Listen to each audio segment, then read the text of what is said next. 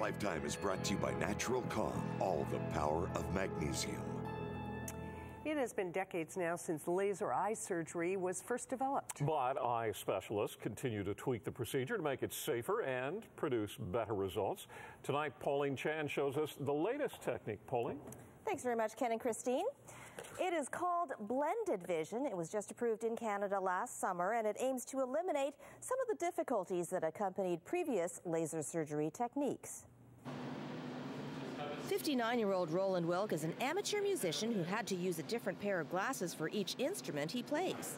I play French horn, clarinet, bassoon, and each one I've got a pair of glasses in each case. So I'm always running backwards and forwards with different glasses. After doing some research, he came to Dr. Christoph Kranemann for blended vision, a new procedure to allow him to see clearly at a variety of distances. Current laser surgery techniques involve monovision, correcting one eye for near vision and the other for far. The problem was that some patients could not reconcile the two different images received by the brain. Also, 3D vision was lost. But in the blended technique, the difference between the two eyes is reduced, only 1.5 diopters instead of the customary 3 diopters. Roland is having blended PRK. We removed the very surface layer, the epithelium of his eye, and then the laser, based on the own fingerprint of his cornea, removed the irregularities and imperfections. New sophisticated software for the laser analyzes minute imperfections on an individual's cornea and shapes it so the area that's been treated is not so sharply defined, reducing the halo effect some patients complain about. One really good thing about this is it will also give patients really good intermediate vision. The blended vision technique can also be used with LASIK patients, in which a flap of the cornea is cut and lifted back.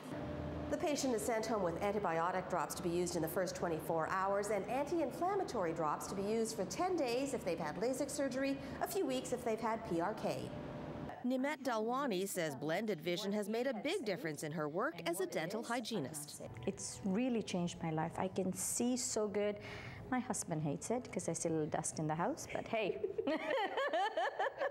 Typical risks of laser eye surgery include infection and improper healing, but Dr. Kranemann says this procedure is better tolerated than monovision, with a 97% acceptance rate.